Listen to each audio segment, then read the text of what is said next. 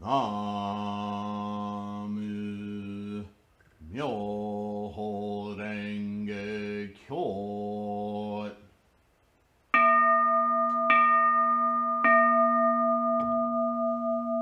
NaMuMyoHoRenGeKyo.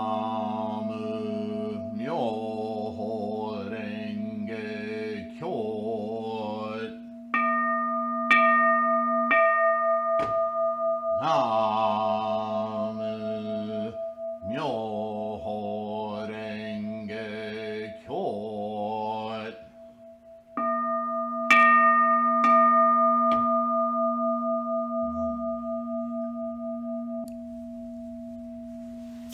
Okay then, NaMuMyoHoRenGeKyo. Welcome everyone. Thanks for being here. I hope that you're in good, safe conditions and healthy. I don't know why I'm in a silly mood this morning. I'm going to try to keep it on the serious side. I don't know if I can do it. I don't know what's going on with me. All right. So here's a typical question. We talk about this all the time, and in case you don't know, we're continuing with a treatise on protecting the nation. And Nichiren is this is a treatise, a long document meant for other Buddhists, other Buddhist teachers, but also for governmental people. Governmental in that the government of the shogunate is an authoritarian government, and it's stratified throughout Japan.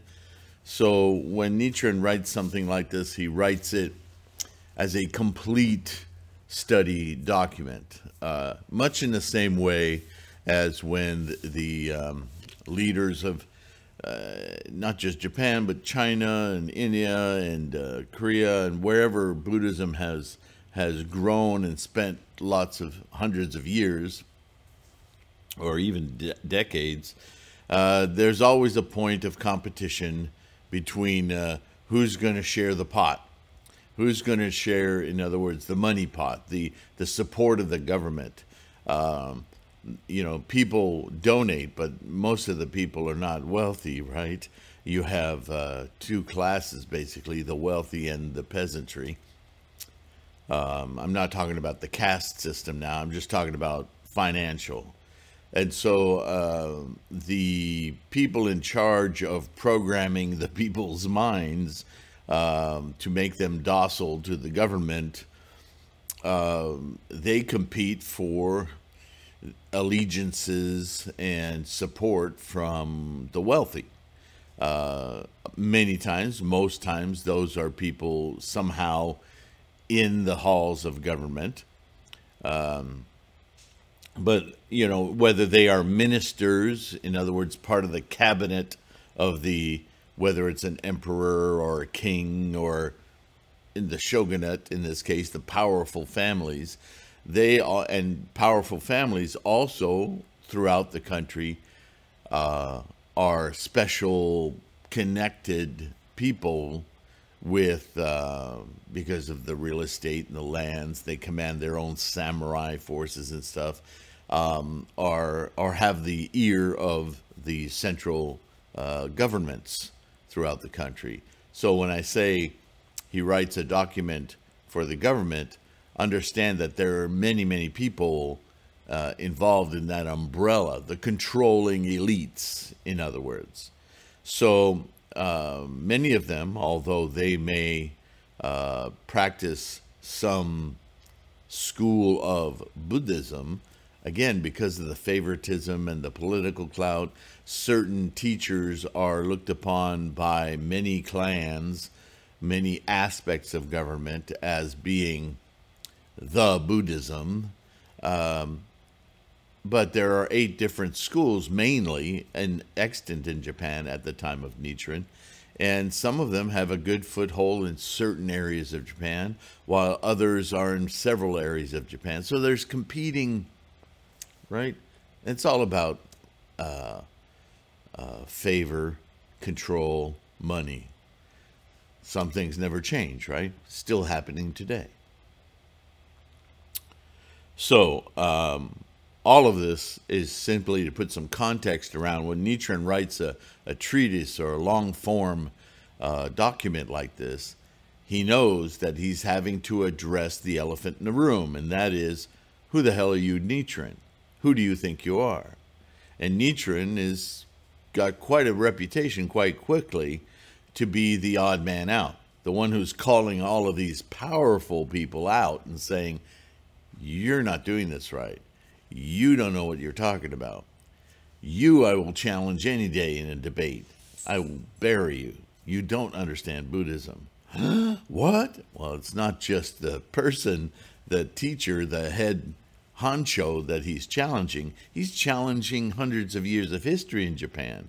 He's challenging cultural norms, right? Let alone the elites, the powerful, with who rule literally with the blade of the katana. Yeah? So, he's very thorough and he treats, as we're witnessing in this treatise on protecting the nation, what could be more political a statement, right? You guys all think you're powerful and you stand for Japan, but you're not protecting the nation. Let me show you how. A lowly, normal, everyday fisherman's son monk. I'm going to tell you. Okay? So understand, when he writes this kind of document, he's treating it as though he's in a scholarship debate about Buddhism. He has to, because he knows he's going to have these opinions coming at him, hard and fast.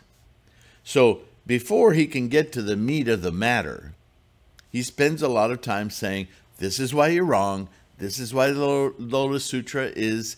This is the word of Shakyamuni, not me, a fisherman's son. But here it is in the scholarship. Hello, right? He spends a lot of time, and it's a benefit for you and I, because we get a history lesson. We get a justification lesson. We see how Nichiren comes to his conclusions. They're very obvious. He's not the first to do this. He points out how it's been done by successive scholars in the past, long before him. And in Japan, from Dengyo, but somehow this always falls apart. What up? So he's a ballsy guy, this Nichiren. The emperor is freaking naked. Look. Right? But anyway, back to the scholarship. What we have is a slow roll and boil of the history of Buddhism, even the history of Japan and China and Korea, and how all of these came to be. And Nichiren's like, well, right? And once he makes his multifaceted argument for this is Shakyamuni's teaching, this is how it's practiced properly, this is what it implies, the implications of this practice, and then he's going to start dropping more quotes and more pointing. Now that I've justified this is the word of Shakyamuni, this is what Buddhism is, let me now show you what it says about our current state of affairs. Why we're having these huge problems with famine and invasion from abroad. It's no mystery. It's right here in the words of Shakyamuni and the scholarship of thousands of years. So he doesn't just come out and say that, to which the elites would say, bugger off, right? But he makes his argument from the ground up. Now, if you challenge what Nichiren is saying, you're challenging a lot more. You have to admit that you're not listening. You have to admit that you don't choose to do this the right way. You have to admit that you're just going to rule by the sword and shut up anybody who's logical about this. So it's a brilliant device. It's an excellent teaching. And I remember Nichiren constantly was trying to change the minds of the elite, because he knew if he got them to wake up, then the people of Japan would immediately just fall into line. Authoritarianship, right? That's why I keep talking about that. People like to be told what to do. And you can tell people the general statement. You can tell people what to do wrongly all along, and even if people realize, we're going to say the emperor has beautiful clothes on, right? They won't challenge it, and they'll just go on that way until finally the authoritarian at the top goes, "Oh crap, he is naked." Then everyone in the country will go, "Yeah, we did want to say anything," right? So this is what Nichiren is constantly trying to do, is get the top to wake up so that he can spread this Buddhism, as Shakyamuni said would need to happen in this age, here and abroad. The way he can connect with the most amount of people and change hearts and minds is through the leadership, simply using authoritarianship as a helpful device. Pretty courageous way to go. So, one of the things, because one of the most popular teachings in his day was the Nembutsu. You still hear it if you watch any Chinese, and there's a lot of them, kung fu movies, right? Even Jet Li, a master. You'll hear them chanting Amida Buddha's name, Nembutsu, still today. It was rampant everywhere. And so Nichiren is saying, you guys, you're not getting it.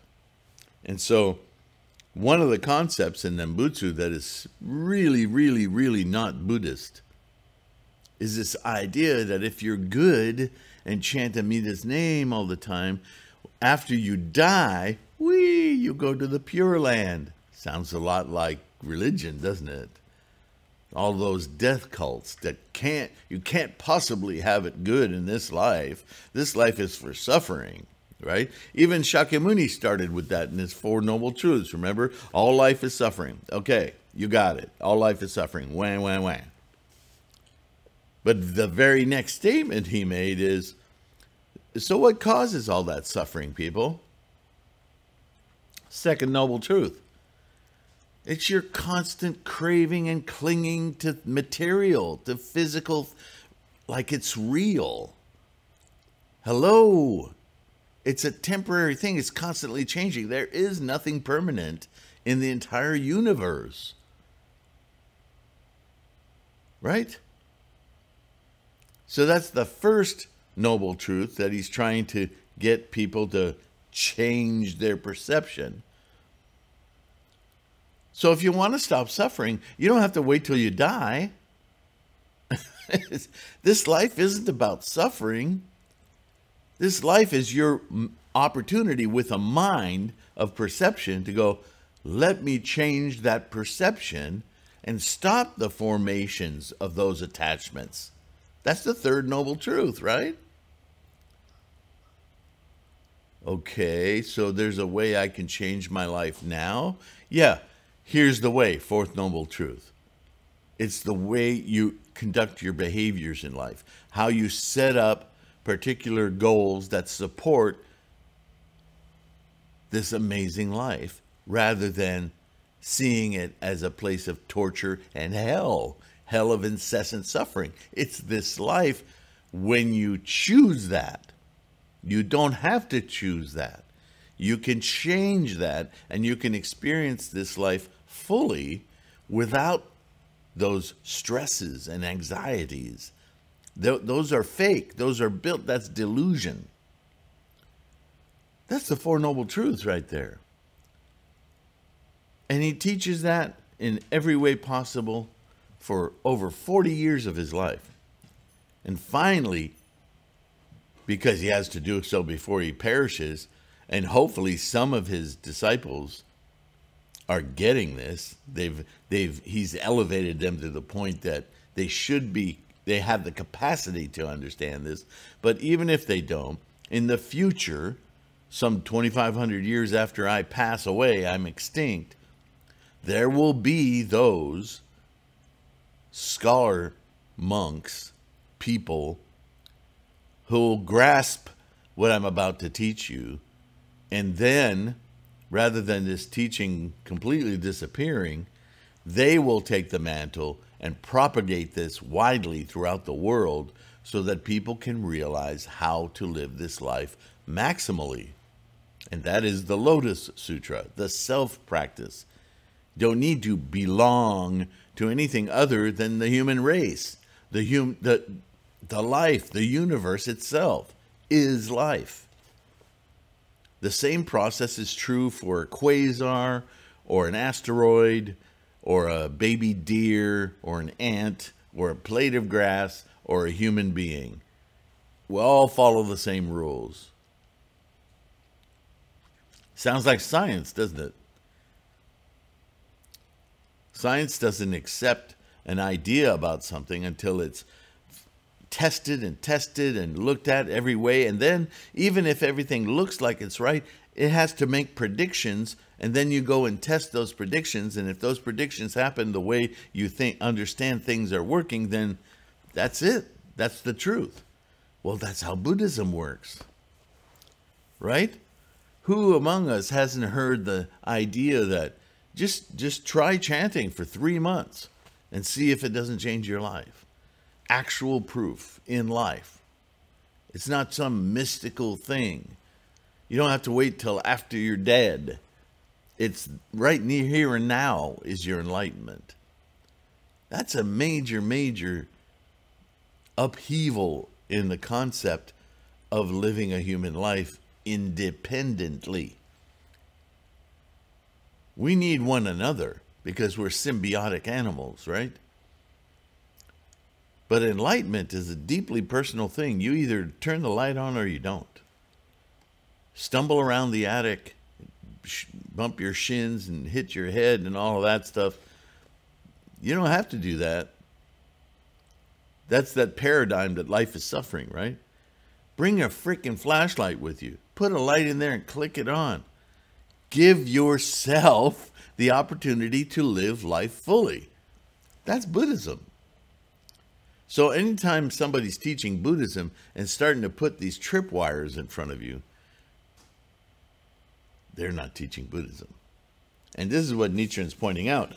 So he asked the question for them. Which Pure Land should practitioners of the Lotus Sutra pray to be reborn in? First of all, we don't pray. We don't ask for gifts from outside of ourselves. Our enlightenment is in our mind. It's in our experience. We own it individually. So there's no praying going on. There's only instantiating, invoking that which is already there to be experienced by self. So, which Pure Land should practitioners of the Lotus Sutra instantiate to be reborn in? Not after death, reborn in this very next moment. Birth, death, birth, death, birth, death, birth, death, birth, death. Right? 3,000 realms in a single thought moment. Make a choice, because there's a bunch of Buddhahood in those realms. Right? So what are you going to focus on? The hell of animality? The hell of hunger? I want. Or are you going to focus on Bodhisattva and Buddhahood? Buddhahood clarity. No craving.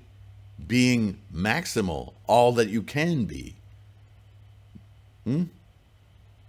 Make a decision. So that's the Pure Land. The Pure Land is right now. It's just a matter of your perception. So here's the answer, Nichiren says. It is stated in the 16th chapter on the lifespan of the Buddha. See, he doesn't say, I say this, I, the great teacher Nichiren. He never says that. He says, me, the humble man, son of a fisherman, who's studied all of this for a very long time. My entire life has been dedicated to studying this. And look what I found in the Lotus Sutra. It states in this chapter that the essence of the Lotus Sutra, consisting of 28 chapters, quote, I will always stay in this Saha world, end quote. I being Buddha. I reside here always. And, quote, this world of mind is at peace, end quote. This world of mind being here and now, this which he's always in, the Buddha mind.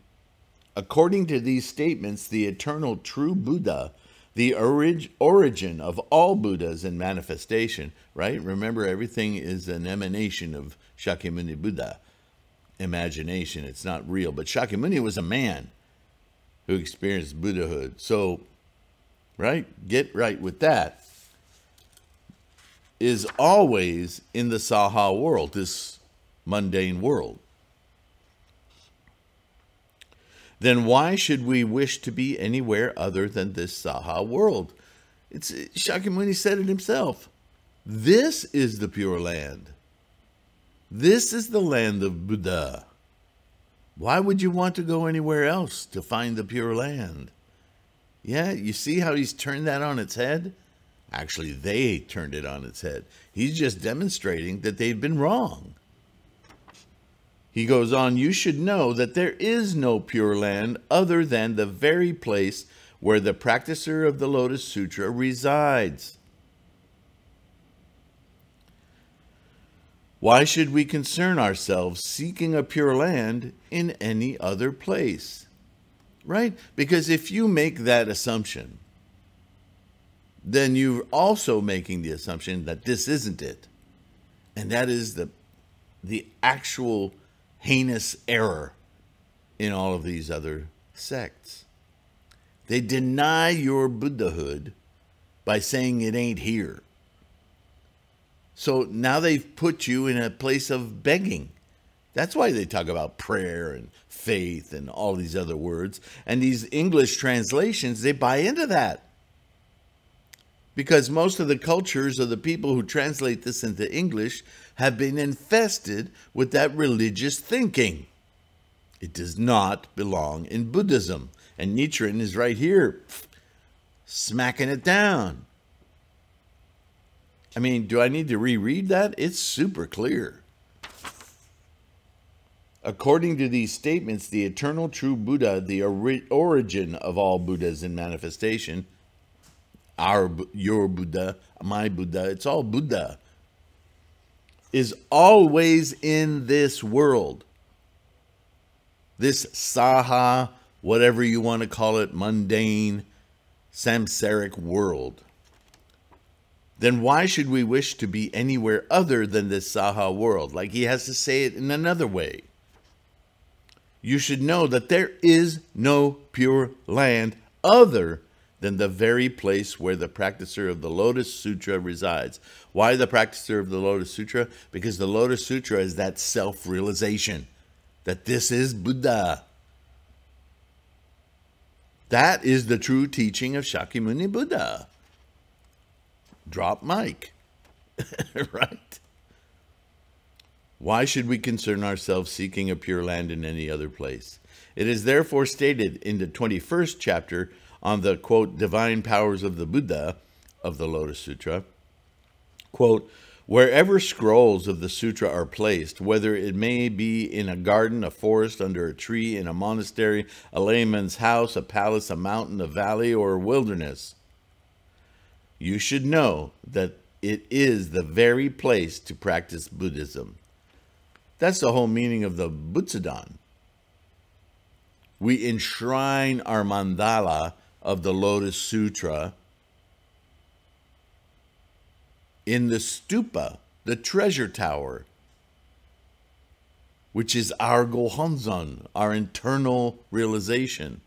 We embody it in something physical so that we can transmute our samsaric, this physical existence, into the mental perception that this is the Pure Land. This is the amazing opportunity to manifest all potential.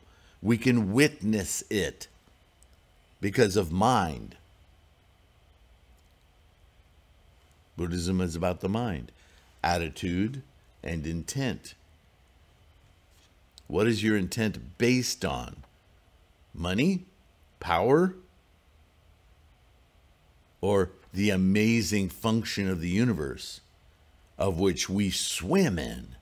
We're surrounded by it. We are it. If we view the world in that perspective, suddenly everything is amazing, reverent. We have compassion because it's so overwhelming. Or do you want to reduce it into, I have 6 of those, you only have 4. I'm better. What the hell is that? It's not Buddhism, right? That false competition of ownership. I don't want to lose that. I want to get more of that. You already have it all. You have this entire universe. What more could you want? Why would you want? You've got more than you can experience right now.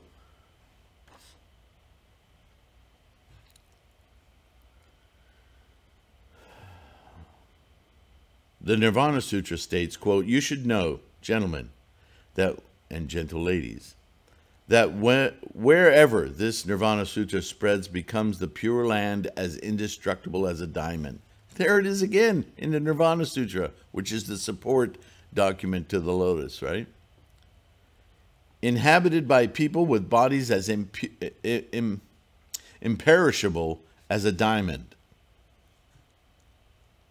Those who believe in and practice the Lotus Nirvana Sutras thus should not seek the Pure Land anywhere other than the very place where they, believers of this sutra, reside. You're in it. You can decide not to acknowledge it and experience it. Oh, woe is you. Come on, right? Question. Sutras such as the Flower Garland Sutra, Hodo, now he's impersonating all of those powers that be, questioning him on this, because they still don't want to get it. Sutras such as the Flower Garland Sutra, Hodo Sutras, Wisdom Sutra, Agama Sutras, and the Sutra of Meditation on the Buddha of Infinite Life, their favorite, recommend being reborn in the Tushita heaven of Bodhisattva Maitreya, the Pure Land of the Buddha of Infinite Life to the west, and Pure Lands all over the universe.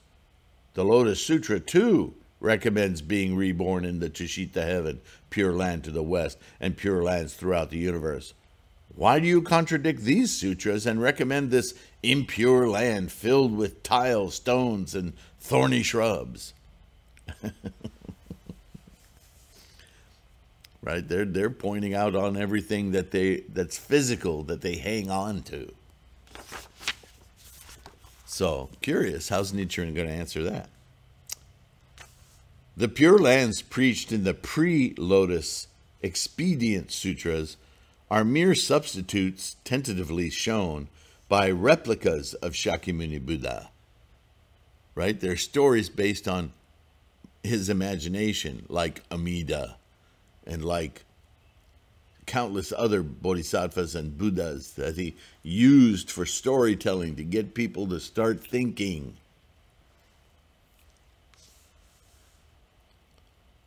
The eternal true Buddha, Shakyamuni. In fact, they are all lands of impurity. Therefore, when the true Pure Land was described in, quote, the lifespan of the Buddha chapter of the Lotus Sutra, the essence of which consists of chapters on the expedience and the lifespan of the Buddha, or the Tathagata, it was declared that this Saha world is the true Pure Land of tranquil light. Right? He's quoting it directly again. As for the question why the Lotus Sutra also recommends the Tushita heaven, the realm of peace and sustenance, Pure Land of the Buddha of Infinite Life, and Pure Lands all over the universe, it is merely that designations of the Pure Lands such as Tushita heaven and realm of peace and sustenance, preached in the pre-Lotus Sutra, are used without modification to name the Pure Lands to be established in this world. It is like names of the 3 vehicles, Shravaka, Pratyeka Buddha and Bodhisattva mentioned in the Lotus Sutra, which does not actually preach 3 different teachings. It preaches the sole teaching leading to Buddhahood. It is stated in the Lotus Sutra, chapter 23, that those who practice this sutra will immediately be reborn in the world of happiness. In the annotations on the words and phrases of the Lotus Sutra, don't take my word for it, Facile 10, Grandmaster Miao interprets, quote, "This does not mean that the Pure Land of the Buddha of Infinite Life preached in the Sutra of Meditation on the Buddha of Infinite Life. His interpretation is the same as stated above. People today," Nichiren goes on, "without karmic relations with the Lotus Sutra, wishing to be reborn in the Pure Land of the West, are in fact praying for rebirth in the land of rubble, giving up the Samha world, which is the true Pure Land. People who do not believe in the Lotus Sutra will not be able to be reborn, even in such lands as the Tushita heaven and realm of peace and sustenance, which are in reality the pure lands in this Saha world, given such temporary names." Now, that might be confusing to read. Let me say it in another way.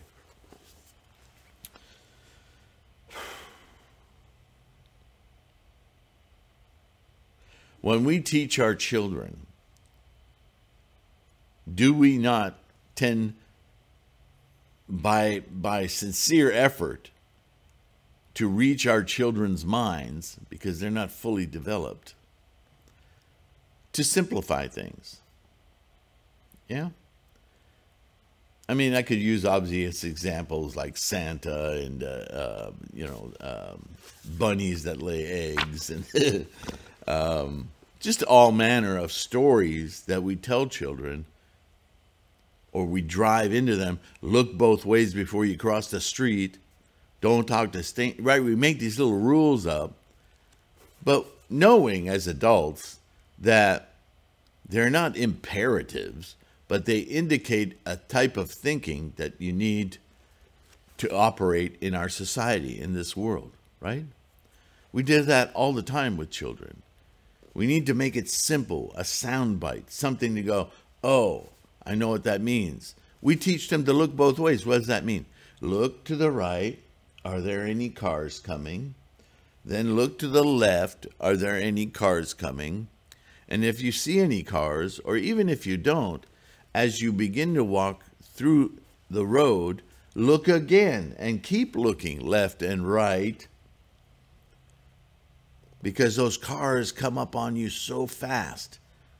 And the moment you see one, get the heck out of the road. Right? But we don't get into the complexities of if it's coming from your right, then you go back. If it's coming from your left, then you go forward. We don't get into all that mishmash. We just don't. We want them to be afraid of cars. If we accomplish that, we're done as parents. We can't do any more than that other than helicoptering over them all the time. Right? We call those helicopter moms. I don't know why moms have to have this sole responsibility, but we still live in a dichotomy, don't we? Okay. So this is what Nichiren is pointing out, and what Shakyamuni pointed out, and Miao and every scholar since Shakyamuni. That these provisional teachings, these early simplifications, were to get an idea into the mind, an idea into the way you think about the world you experience. And then in the Lotus Sutra, the Self-Practice Sutra, the ultimate, okay, now this is how I, Shakyamuni, did it, and you can do it the same. All of those earlier teachings, they were just to get you to think correctly. But now, I'm telling you, all of that are just provisional. They're not the end-all, be-all of what you should be understanding. They were just helpful tools to get you to start realizing. And now in the Lotus, I'm telling you, boom, this is it. This is This is the Saha world, is the Pure Land. It's because of your mind that it either is or it isn't. Change your mind. Buddhism is about the mind, attitude and intent, attitude and intent. Constantly. And that's a consistent message throughout. But if you don't want to hear it, you're just going to choose to hear all these stories like they're real. Well, we live in a world of human beings that like escapism. But do you believe in the Die Hard movies? Right? Do you believe in science fiction? It's wonderful entertainment, but it's not real. Right? You know this. But how many people do you know that kind of run their lives by fantasy? And they'll look at you and smile like they know something you don't. Oh my goodness. Talk about obstacles, right? So now we're going to start a new chapter. And as I've been doing lately, I think that's long enough for this one. The next section, 3, the Nirvana Sutra for amplifying the Lotus Sutra.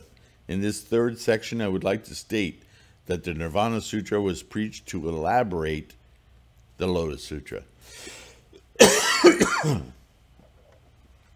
That should be very enlightening. I look forward to hearing what Nichiren has to say on that. So I hope you got something out of this little lecture today. Let me know your thoughts in the comments. That's what the comments are for. If you have a really perturbing question that you want some kind of insight into, please email me directly at tlksylvain, SYLVAIN, @gmail.com. So far, I've been able to answer every letter, and I try to see all the comments. But I'm so pleased that the problem I'm looking forward to is that I can't get to all the comments or emails. We're well on our way to 1,000 subscribers. That's a benchmark in YouTube. It's not a benchmark for me, but if it makes this channel and these videos more accessible to people simply because of some silly algorithm, I'll take it. Right? So please like and subscribe. Share if you know people who might be interested, especially people who've started practicing Nichiren's doctrine of the Lotus Sutra and quit because they probably had bad teachers or they were misunderstanding and they didn't have somebody to help them get it. Let's make sure that we don't lose anyone to misunderstandings and poor teachers. Let's not let that get in the way of this amazing teaching. Yeah. And again, for that and so many reasons, I'm so deeply grateful for your eyeballs and your ears. Please like, subscribe. Please download the audio podcasts if they're any help to you. You can listen to them. You can use them to if you invite a friend or two or whatever over to chant with you and you get together. And maybe you guys are talking and there's some subject that you want to talk about and you're not sure where to go, what to look for. Looking through the catalog of podcasts or videos can be a teaching tool.